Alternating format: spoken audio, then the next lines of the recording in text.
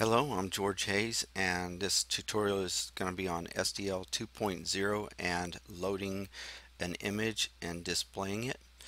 And we're going to use the same project we ended off with in the last video as far as regarding getting SDL 2.0 set up and working with the code blocks mean GW compiler. The, and if we use that same project, you can start off with the files. Include is no real changes going on there. You go over to game.h and we'll add in, we're going to display two textures, and so we're going to add in two pointers, one for track and one for car. And I'm going to show you right now what we're actually going to produce as far as on this. And well, let me make sure I got something else set first. Yeah, take this out and rebuild, and I'm going to run it. Alright, so we've created this window and loaded just basic track texture up, and then as far as this car image right here, and we're going to display them like that. It's pretty simple. Alright, so what goes on is we're going to create the pointers as far as to SDL texture to start with for track and one for car. Or if you have your own texture you want to display, you can do that as well. Then we're going to create a rectangle as far as for those same two textures, rectangle track, rectangle car. Now go back as far as everything else in this thing is the same. We're using the same functions and so on. We're going to make some changes as far as on to game.cpp as far as on that. And here we're going to add a null and for the car pointer and the track pointer. Alright, just on the initialization. Then as far as on the init initialization CPP or on init CPP, we've made changes to where I believe the window is resizable, and that's been added into this little part here. Now as far as going to, maybe not, I have to go back and look, but the real changes start here as far as on load content.cpp. We have two integers, one for width and height. Then we're going to load the track texture using image load texture render, which is the pointer to the renderer, and then the path to track. In this case, I've put the track image directly in the directory of the project, so that's where it's going to look for it. It just makes it pretty simple. Alright, and it's going to load it into the pointer track. Now SDL query texture, you're going to point back to that same pointer, and we're going to grab the width and the height from it here. Alright, and we can learn more about the rest of this here later on, but for now this is what we're using it for, to grab the width and the height. The rectangle track, we're going to set X to 0, and rectangle Y is going for track is going to be set to 0.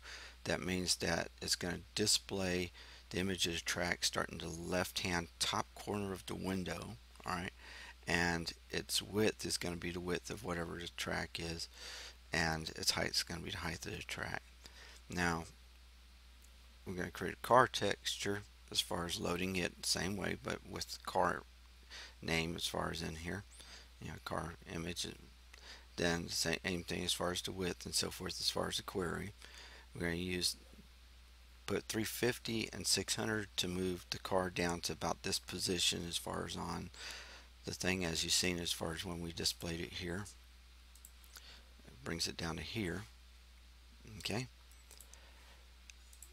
And we have right now the width divided by 2 and height divided by 2 as far as on the rectangle of that, because, well, technically we're displaying the car in half the size that it usually is displayed in, I believe.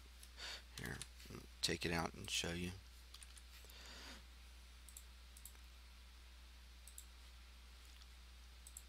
Alright, and as you can see, the car is much larger now than it was before.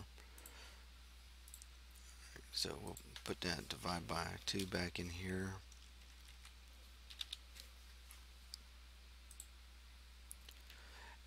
And we'll go on to event handles. Nothing changed as far as in there. On loop, we still haven't added anything in there to handle the movement. Later on we'd probably do that as far as when making the car move and so on. Alright, now SDL pointer here, as far as in the rendering area, we have pointer to the center of the car, that we're going to create, an X and a Y, 0 as far as on that. SDL render clear, alright, which is going to clear the screen before or we add anything to it. SDL render a copy of the track pointer, alright, and the rectangle to the track. So this is, you got to put the renderers pointer in, the tracks pointer in, then null and track. Yeah. All right. Now we're going to do something a little bit different with the car, because technically the car I want to be able to turn, and I have right now the car set to 90 degrees facing upwards, so that the top of the screen is going to be my 0 later on as far as in it, rather than to the left. If I put 0 in here now and run it, the car sits over to the left, and I could change that, granted, by actually changing the texture itself, but right now I've just done it this way. And so to rotate the car around, we can sit there and set the angle. As far as in here, we have the rectangle to the car here, and then the center position, the car's pointer, and the pointer to that render sitting here. And this SDL flip saying none, well, that could actually be for horizontal and vertical if you want to flip the image, horizontally or vertically. All right. Now, as you're seeing right now, the car points as far as one particular direction. All right. And this was what we'd get if we would actually use the regular render copy as far as in there, and it should show you both cars with one pointing one way and one pointing the other. As you see, here's the regular render copy, and here's the render copy EX. All right.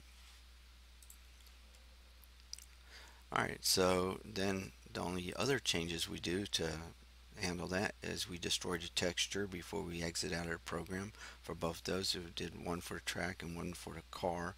Then we go to the render window and out like normal.